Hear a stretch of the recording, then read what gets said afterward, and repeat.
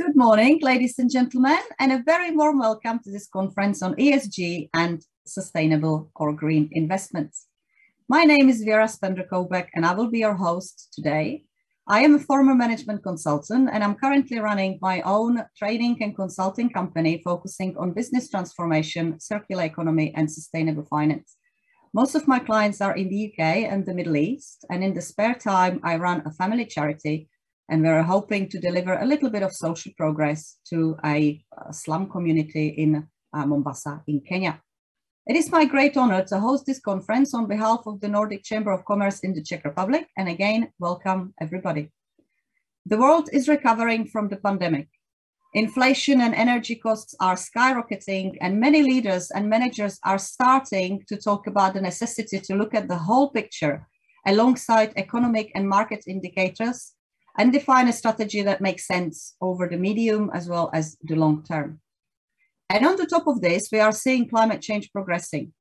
At COP26 last year in Glasgow, the world leaders agreed to meet perhaps the most ambitious goal in human history, and that is to reach net zero by 2050 or by 2060, if it's particularly onerous for your country.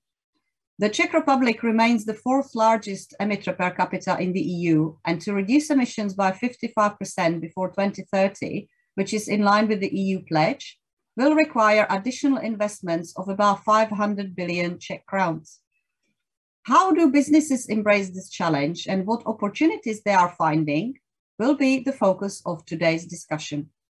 I don't have one fantastic panel for you, I have two fantastic panels. Before I introduce the panelists in more detail, please let me tell you what you can expect this morning. We have about 2 hours together, so each panel is about an hour. Every panelist will be given about 15 minutes to talk about sustainability or ESG in their area of expertise. And then we will take a few questions and we will ask the panelists for their opinions. And then we close the first panel, and then we will do it all over again on the second panel.